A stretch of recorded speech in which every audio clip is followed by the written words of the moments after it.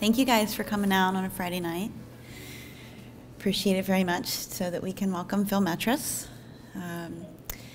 And first, before we get started, I just wanted to tell you guys about a couple other things that are going to be coming up. This is the first of the literary series programs. The second one will be November 1st, where we're going to have poet Jericho Brown at the Prince Frederick campus. And everyone here tonight is going to also come to that. You won't want to miss it. Do I have any creative writers in here? Photographers? Artists? Everyone should raise their hands. The Connections Literary Magazine, your opportunity to become published students, community members. The deadline for that is October 24th, so it's coming up. But if you have poems, short stories, photographs, if you create art, we can try and get an image of that. It's an absolutely wonderful event that will take place December 6th, and to finish the semester where accepted submissions, the students come and we do a reading, and it's a beautiful night of everyone coming together and showing how talented we all are. So that's housekeeping stuff. We had a nice fall day today, right? So I want to start by thanking you again for coming out to welcome Phil Metris. And just to give a little bit, I had someone say, are there any pamphlets or anything to kind of let us know what the program's about? So I think I have a pretty good way of letting you guys know what that is without handing you a booklet. And some of you might get some of these references. Bear with me if you don't. So when I was a kid, and believe it or not, it really wasn't that long ago, I watched Saturday morning cartoons. I watched the Jetsons and the Flintstones. Anyone heard of those? And as far as movies, it was VHS, and my father taking me to Blair's video shop to rent them. Do you guys remember Blair's? Some of you, yeah. And I watched movies like The Gremlins and Back to the Future, right? And for music was adjusting the radio dial to kill the awful static. Does anybody remember that? Fast forward 30-something years. The leaves believe such letting go is love. Such love is faith. Such faith is grace. Such grace is God. I agree with the leaves. My daughter is 14, unconsciously calling to herself information from Twitter to Instagram to Snapchat. You also know what these things are, right? She has little to no control over these things because she wasn't brought up when I was, with fewer choices, less distraction bombarding her from the time she wakes up in the morning till the time she goes to bed at night, with no one telling her when she's bored to take a walk around the block. I made it up here on this bridge between starshine and clay, my one hand holding tight my other hand. Come celebrate with me that every day something has tried to kill me and has failed.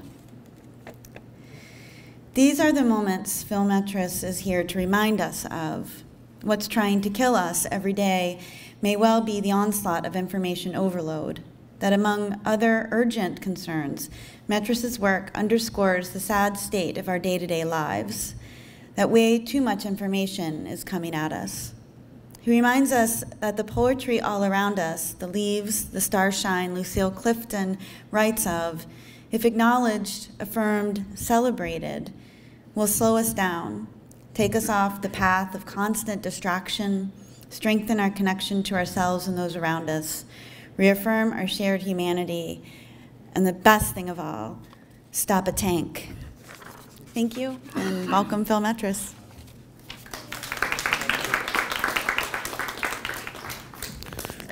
Thank you so much, Rachel, for that kind introduction and for the invitation to come share some words with you tonight. I'd be curious to know how many of you have ever been, for how many of you is this your first poetry reading, whatever that means? Okay, okay. So you're probably wondering, what did I get myself into? I hope you do remember at some point in your life that someone read you a story. Maybe it was at a library or in kindergarten or before bedtime. In some respects, most readings have some of that, and I hope that they have a similar effect, which is to make you think, to invite you to envision a world that you might know or might not know, and to imagine yourself in that space for just the space of a little bit of time together. And in the process of retreating from your lived life, be able to come back to your life with a new sense of purpose or a sense of mystery about what it means to be human. Because although we are obviously different, we share so much in common. And for me, literature has always been a way to remind myself of that. I think I started writing because I felt probably what you feel on a daily basis, a sense of the seethe of your own emotions, a sense of confusion about what I'm supposed to be doing with my life, a sense of awe at the beauty of the universe, a sense of anger at the injustice of it, a sense of curiosity about what I'm meant to be doing and what my purpose was supposed to be. Those questions were not answered by literature, but they were provided with various ways of thinking about it, of imagining it. Every time I read a story, I thought, I could be this person. I could be this person. What would it be like to be this person? And how can I leave this story with a sense about what it would mean to be myself, actually? So Neil and I have been talking a lot today about Ireland, or Ireland, as the Irish pronounce it. We share a poet that we love named W.B. Yeats, and I'd like to start by reciting one of his poems, which to me is a kind of talismanic poem, a poem of refuge. It's about a place that he saw when he was young. Now, if you remember when you were young, there may have been a place that was magical to you. It may have been the woods across the street, or it may have been a little island in the middle of a lake.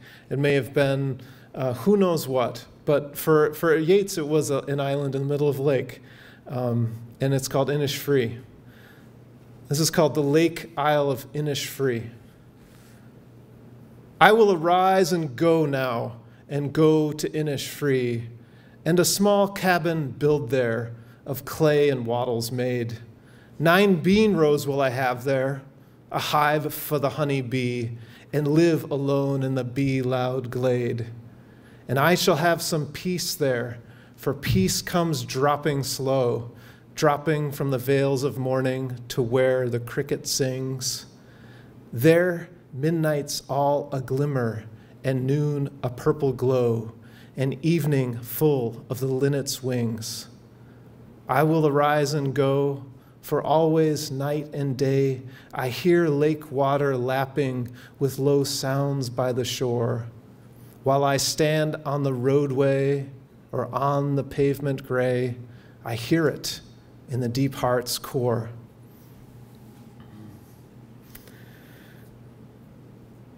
I think that poem sort of expresses something that we all want almost on a daily basis. And we often try to find it in our little cells, but we don't necessarily find it there. And that is to find a place of seclusion, a place to retreat from our life.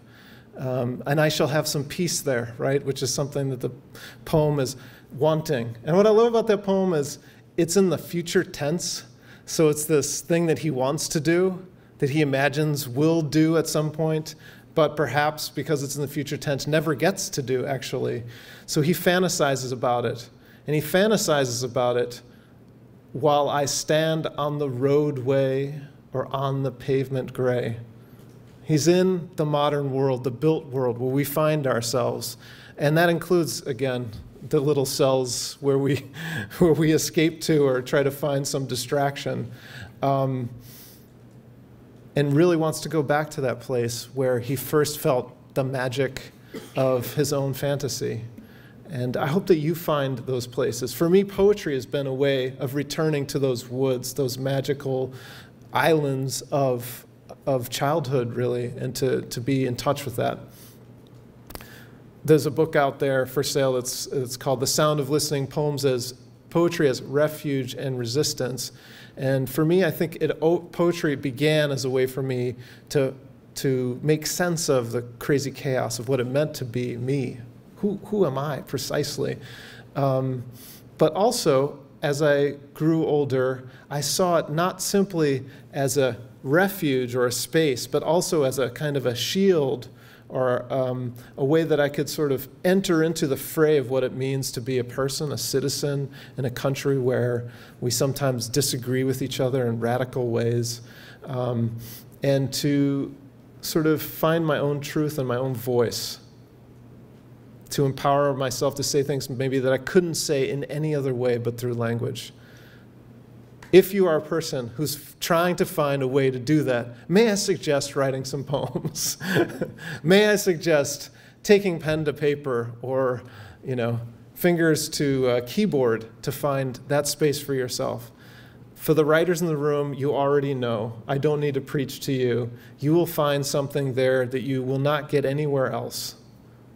You will find something there that you will not get anywhere else in the world.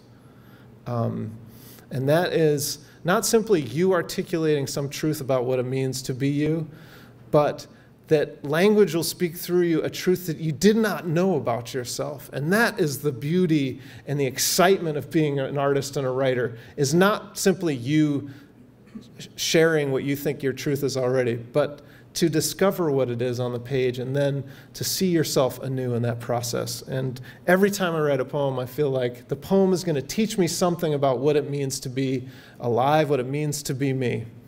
So if there's only one thing that you get out of this, it's this guy told me maybe I should write something down the next time I have a thought that I have no other way of articulating. Instead of tweeting it out, just write it down for yourself and build something around it. I had the chance to see, of course, being a fan of a writer, going to the old stomping grounds where he lived to go visit this island, or at least see the island from the shore, this Innisfree. And it's nothing special. The specialness was in him, really. The specialness was in him, and you all have that inside of you. Sometimes you've pushed it down real hard because life has taught you that you can't listen to the music in your own heart and your own imagination. But I'm just telling you, find it again because it's there. Find it again. So that's the inspirational part of this talk. It's over. We can move on to something. I'm just kidding. Move on to something else. I wanted to share with you some poems from a new collection I have, which is coming out next year. It's called Shrapnel Maps. And it's essentially a book-length series of poems meditating on the various voices of people in Israel and Palestine. Have everybody heard of this? Has everybody heard of this place, Israel or Palestine?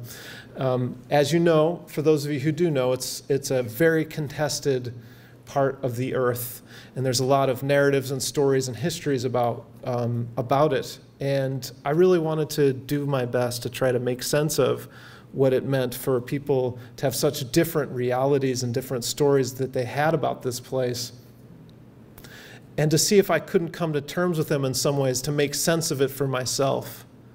As someone who's really interested in creating a more peaceful world, a more just and fair world, I sometimes look at conflicts and I wonder how they started or why they continue, what fuels them, what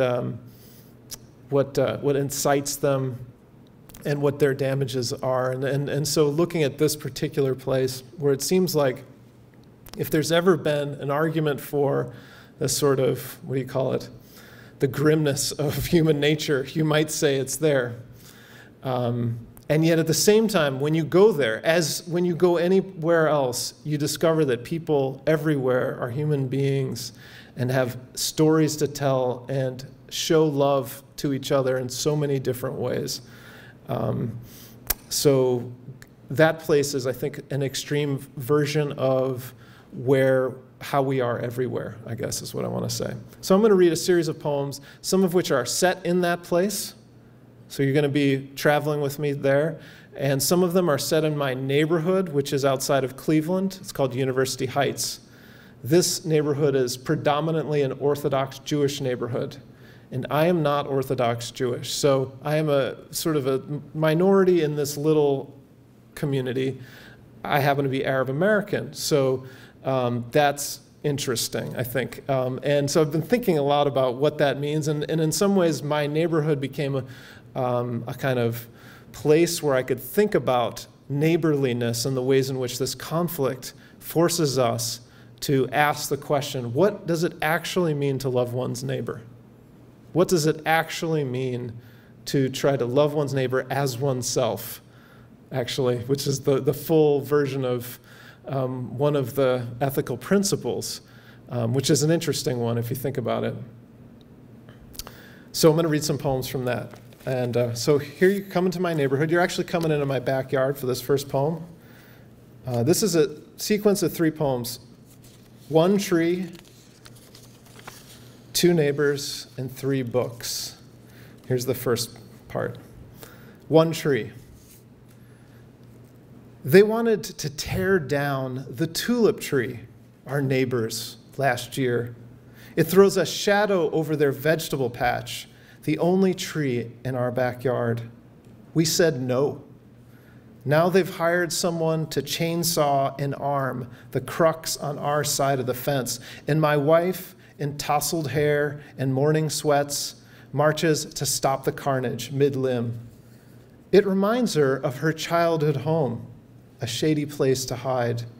She recites her litany of no, returns. Minutes later, the neighbors emerge. The worker points to our unblinded window. I want to say, it's not me. Slide out of view behind a wall of cupboards, ominous breakfast table, steam of tea, our 2 young daughters now alone. I want no trouble. Must I fight for my wife's desire for yellow blooms when my neighbor's tomatoes will stunt and blight in shade? Always the same story. 2 people, 1 tree, not enough land or light or love. Like the baby brought to Solomon, someone must give. Dear neighbor, it's not me. Bloom shadowed, light deprived, they lower the chainsaw again. 2 neighbors. In Cleveland, snow so thick, it looked as if it were not falling but hovering. I shuffled along the snowbanked side of Washington Boulevard, halfway to campus, when a Suburban rolled past, slowed. The driver's window lowered to a woman in copper wig. In a Brooklyn accent, she asked if I needed a ride. I didn't know her from Eve. She was brave or kind or both. I'm almost there, I replied. She said, you'll probably get there before I do. We laughed together in the falling snow as she rolled up her window. Into the minibus near Jerusalem, the young Palestinian climbed. He wore a pen in his Oxford, black hair parted clean. We got to talking where we were from. He hoped, he said, to study engineering in Cleveland. The minivan braked. We pulled out passports. A soldier barked something we couldn't follow. A young man said something we couldn't follow, his hands dancing empty in the air. The soldier grabbed his wrists. We pulled away, we couldn't follow. And he, surrounded by 3 soldiers, grew smaller as we drove farther, closer to Jerusalem, until we turned and disappeared from each other.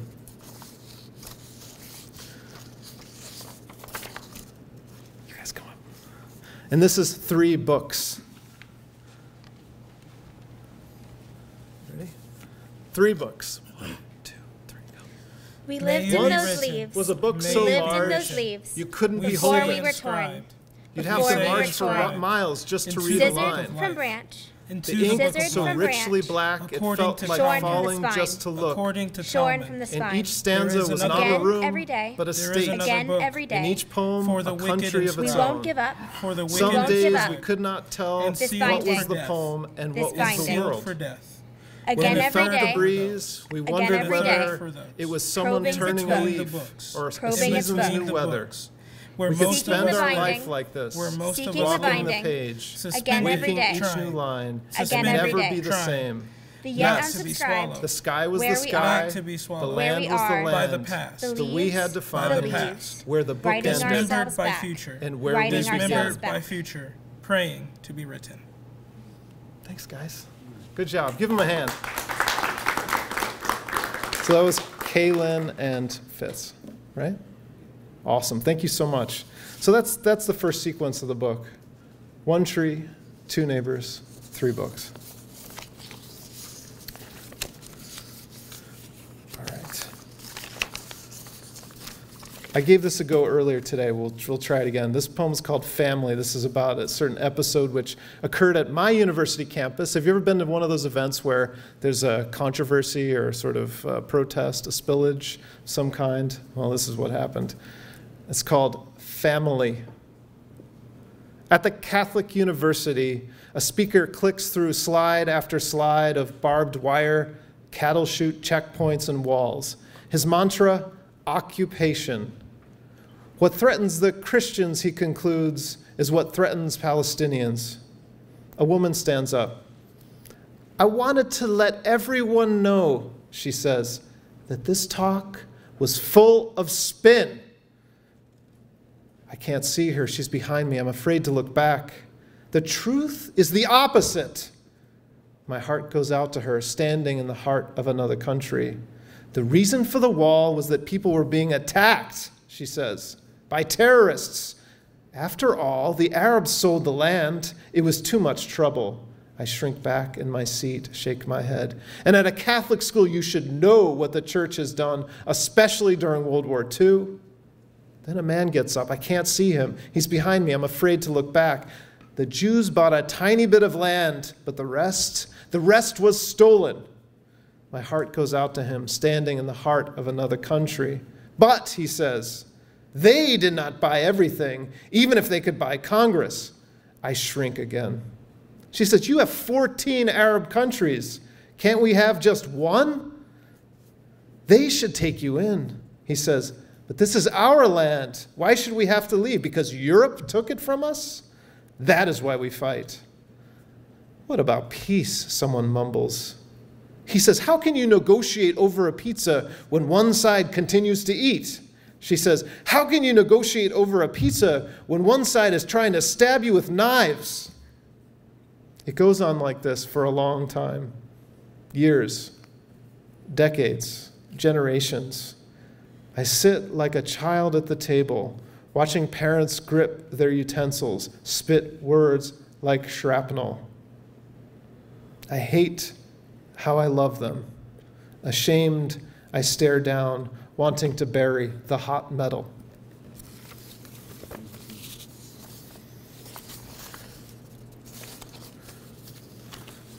Okay. How are we doing? Are you feeling it so far? Are you getting into this poetry thing?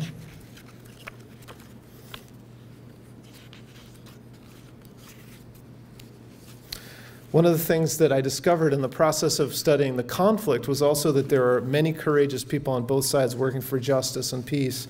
And those voices, I wanted to be part of this book. So I'm going to read a couple pieces of courageous activists, testifiers. People are living out their vision of what a world would look like beyond violence, beyond war. Over and over, I'm just shocked by how brave some people can be.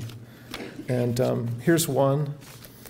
This is called Demolition Diptych. So it's two parts for a guy named Ezra Nawi. Ezra Nawi is an Israeli who's also Arab. He's a Jewish Arab or an Arab Jew. I don't know if the right term is exactly, but he comes from the Sephardic tradition, which means that his family came from I think it was from Iraq, but basically he speaks Arabic. He culturally feels Arabic, but he's also Jewish by faith and by family. And his activism has been to stand in solidarity with Palestinian families whose houses are being destroyed because they're built in an area called Area C, which is, during the peace accords, was supposed to be given, basically Israel had control of it, over it, yet there were Palestinians living there. So this is for Ezra. Now, first part is sort of from the point of view of a soldier tearing down a house, and the second part is about Ezra sort of like trying to stop it from happening. 1, look how they live. How easy to kick in the corrugate and enter rifle first, adjust the helmet in the unlit interior, this sweat-heavy stable. No resistance, just these bleeding sheep that speak. And we steer the troublemaking cameraman and these people with rifles out. The door we made in the wall. No one was shot. Everyone's breathing. The laughing dozer completes the deed. Adrenaline flares its burning currents through our neural circuits and muscles still twitching in delight, as after a night of drink and blackout against dusty truck, we lean and suck the starry nicotine into flared lungs. And tonight we return to our own beds, alive, unable to sleep, unable to dream. We will see everything fold again like a house. 2, for Ezra would dive beneath the half-demolished shell of a house as if to stave off what has already happened, ghost of where and what he is, Jew and Arab, standing among Arabs who can't understand why their house must fall and why the bulldozer's teeth must sink into its chest, a lung collapsing. On the video you hear Ezra's adrenaline gasping with, in trembling hands, the soldier binds in plastic cuffs tighter and then tighter again. Why are you tightening them? The soldiers laugh. Is it funny the kids will sleep outside? And the only thing here left is hatred. And I did what my heart told me to do, and I will lodge an immediate appeal, for Ezra in Hebrew means help.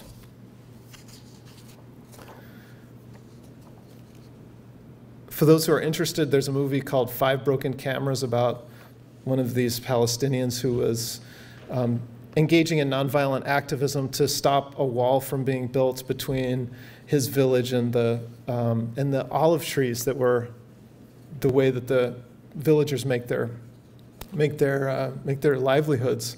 There's a wonderful phrase in Arabic, a wonderful saying, "The olive is the foundation of the house," which is simply to say that we depend on this thing. It sort of helps us stay alive.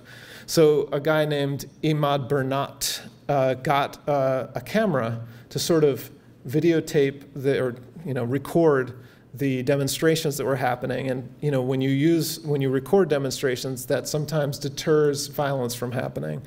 And yet, over the course of these demonstrations, he had 5 that were broken. In any case, this is a poem for Imad Bernat called Marginalia. And just to show you, the poem is actually written like in the margins. So, Marginalia with uprooted olive. One of the things that happens in these conflicts is things like trees get pulled up because as punishment to people who are resisting. And these trees are, their livelihoods. So the poem is concerned with this practice. The margin is not the margin to the margin. Above, the drone trails a sound like a mower cutting the sky. You look up precedents for seizure, stand with fellaheen and land in prison. In the margin, to turn outside is to riddle the inside. You stake your right, stalk and scrawl across the white lawn of law. They write you gone, old weed. You will not leave your stony margin. Your roots, like limbs, claim horizon.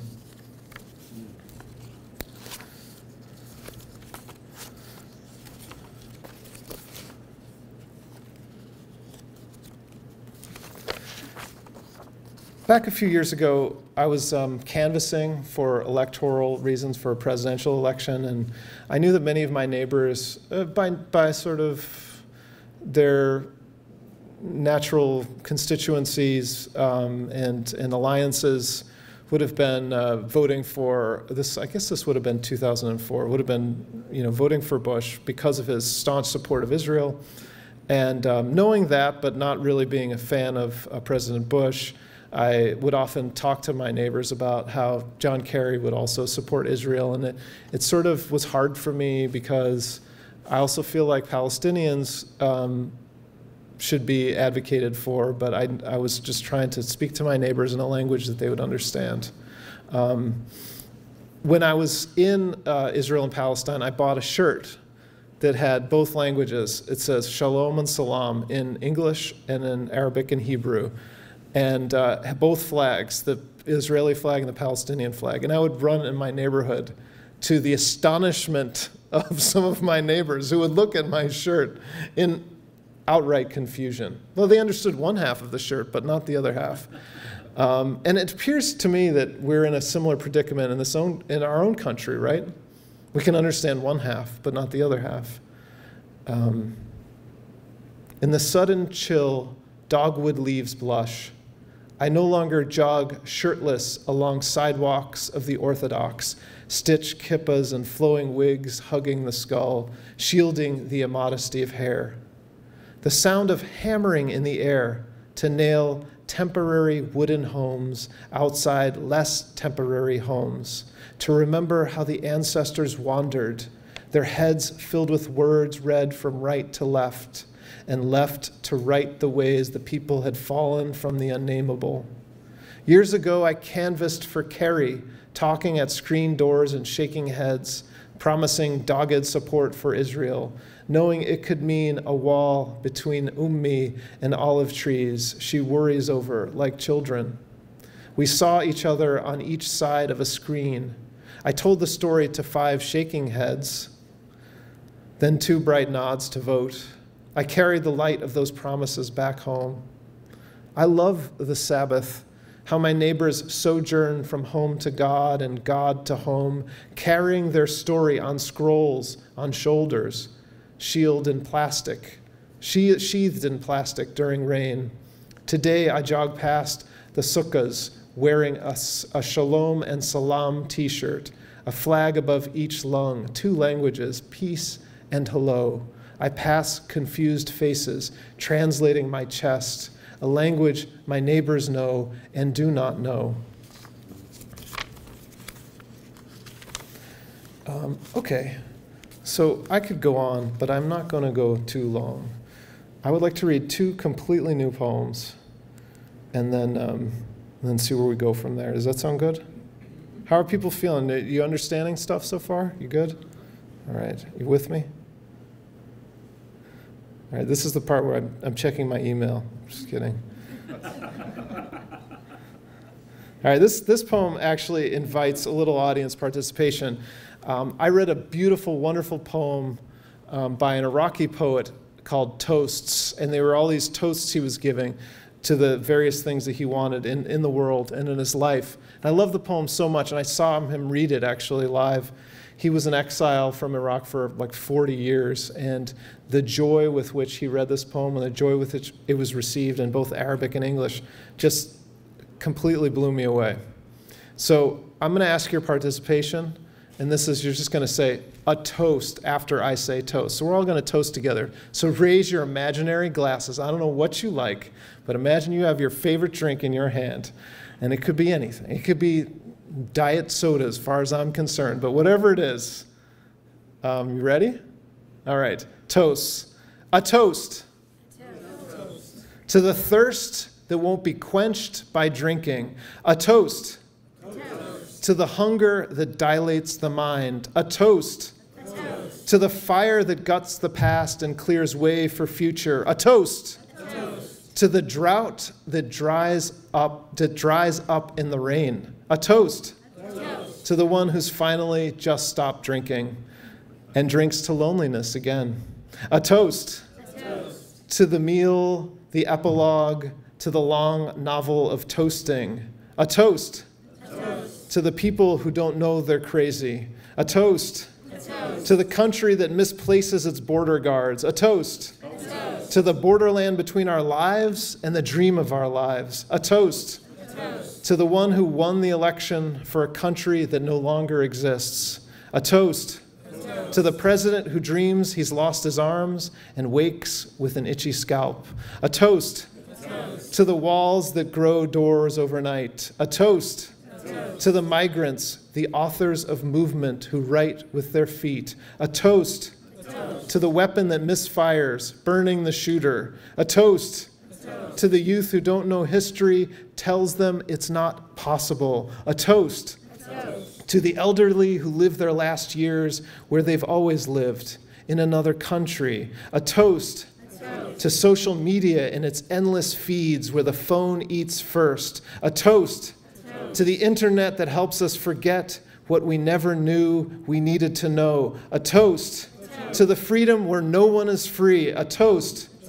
Unless everyone is free. A toast. To the peace that comes only when drinking. A toast. To the peace that comes when the drinking's done. A toast.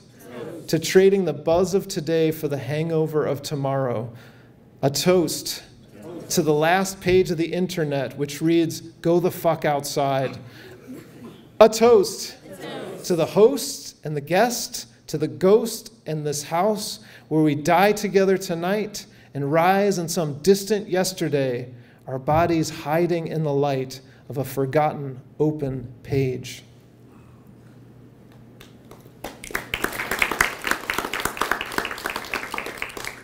Thank you. Thanks for participating. That was great. Yeah. Now we're all drunk in the best way. In the best way. This is another new poem. It's called Letter to the Citizens. Letter to the Citizens. The tank is on the tree lawn, the missile in the mail. Don't be afraid. You can go on with clipping your toenails, watering the garden, Netflix at night when you're tired of Twitter. Clean up the dishes, stack them in the cupboard. Don't worry what's behind the wall. Keep on scrolling your feed. Search for the thing you know is still a click away. You'll see. The drone is in the ceiling. The eyes are everywhere. The lies are all too willing to tantalize us bare. The gas is in the lettuce. The oceans slowly rise. Somewhere far, plastic grows like rice, waiting for no harvest. A bomb in the shape of a baby. Its head smells sweet as cream. Don't be afraid, it's soft, ready to be held in your arms, and will gaze up into your face from some other world where pain is yet to find the words and hunger is never erased. Okay. So I have two more poems for you, and then hopefully we can have a little discussion, a little conversation. This is a prayer poem. It's called Devotional, and it's a prayer for light. And it's actually based on a Muslim prayer that I found. This poem was from one of the surahs, which is one of the parts of the Quran. And I'm a Catholic by birth, and I suppose now by practice, as strange as it is to confess that publicly, given how crazy the church has been. Yet I find that every faith tradition has a sense about the light in each of us. When I do yoga, the last thing we say is, namaste, and sometimes that's articulated as, the light in me bows to the light in you. But in the Jewish tradition, there's a great story in the Kabbalah, which is that in the beginning of time, there was this great source of light, and there were these vessels of light, but they broke, and they got scattered across the universe. And it was the job of the faithful to come gather them where they may be found in each of us.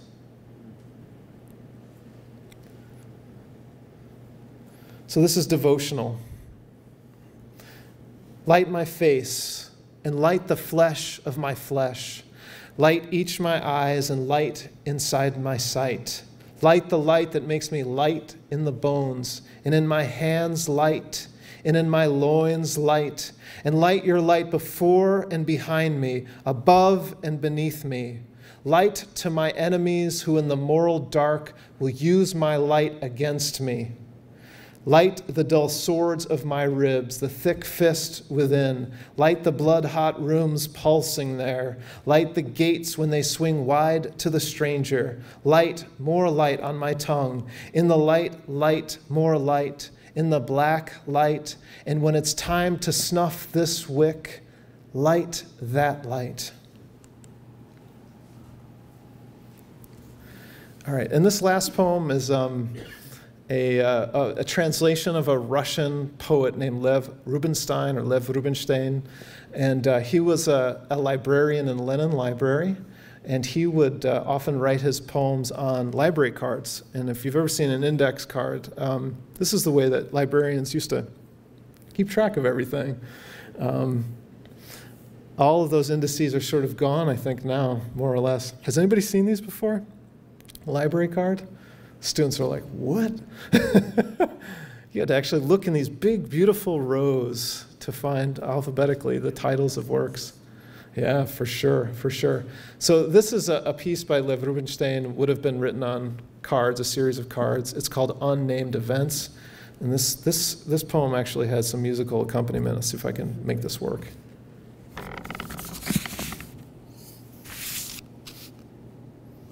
And thank you so much for listening.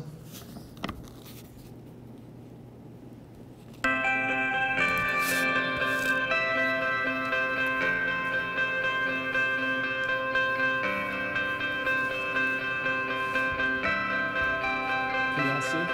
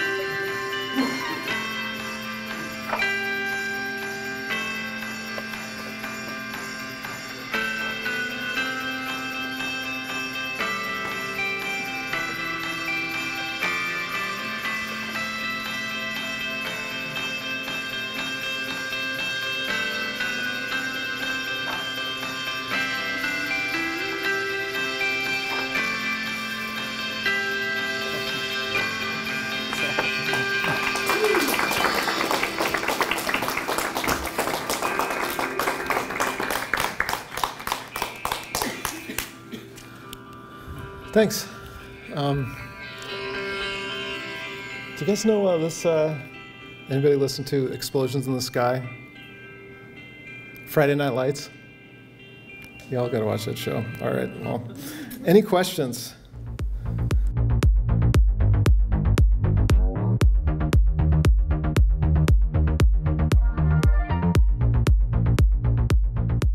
That would have been written in the 1980s. Yeah. So prior actually to the fall of the Soviet Union, but he was inspired by and influenced by a number of artists, part of what we would call the international avant-garde, so people who would have been trying to redefine what art can do and the role that it can play in our lives. He was part of a group in the 1970s who would literally go out into the woods and sort of, they would do these things called at the time they were called happenings. They would do all sorts of playful activities in the woods. For example, one time they were called to a certain place, and they got together and they were walking around in the woods, and they were wondering, okay, so what's going to happen next? Someone was supposed to be organizing it, and they had all these conversations as they were walking in the woods, and it turned out that their searching for the activity was the activity, and there was someone behind them recording all their conversations. And so those conversations became the work of art that was that happening.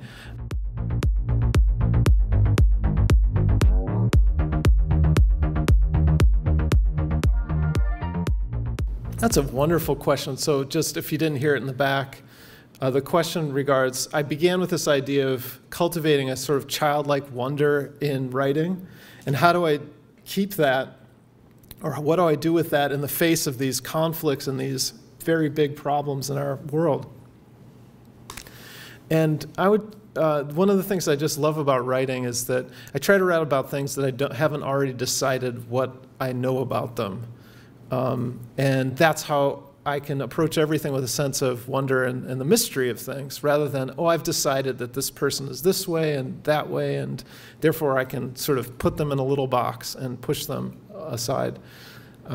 So whether it's my neighbor, you know, who I meet on the street who doesn't say hello to me, instead of just saying, well, that person's just a jerk, I start wondering, like, what sort of worldview would induce a person to pretend that someone who's outside of his tradition doesn't exist?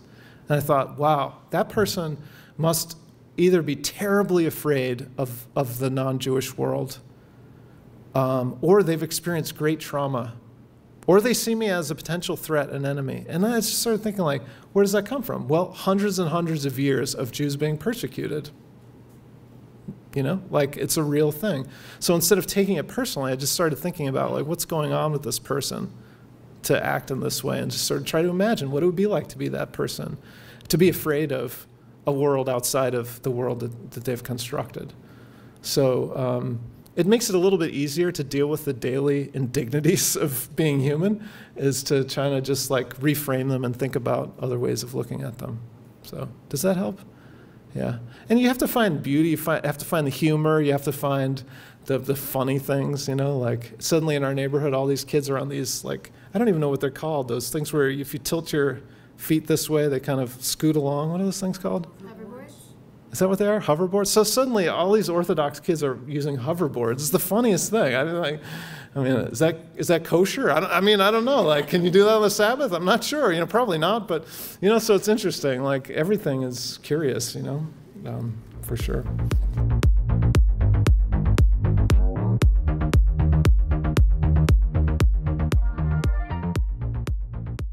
Yes. I mean, everyone wants to know, what does lower the chainsaw mean it was cut? Or does lower the chainsaw mean it wasn't cut? What do you think happened?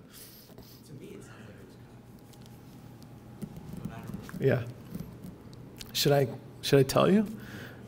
No, I mean, like, the poem is about this strange predicament. It's really about, you know, always the same story, you know, two people, one tree, not enough land or light or love. That's what the poem is about. In actual fact, they stopped cutting the tree. But they were pissed off about it. And I don't blame them, you know?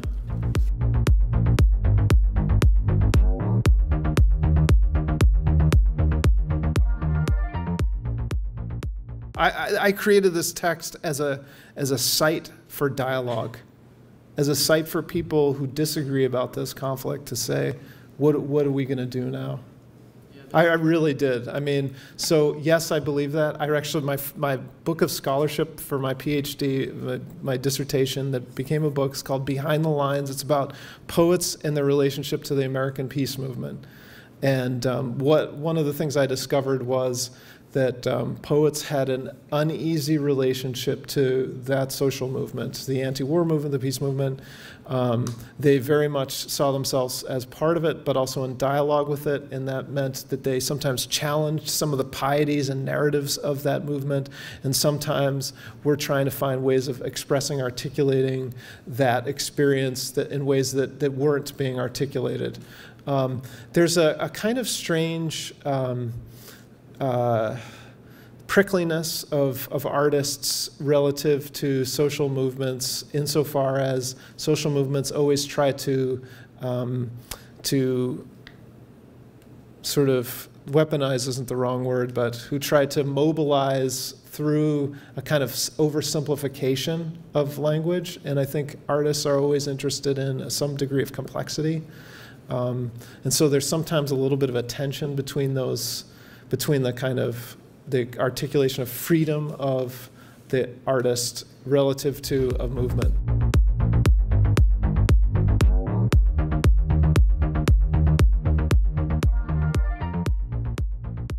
For sure. I mean, yes, the artists constantly awaken us to the fact that we aren't living in a binary world.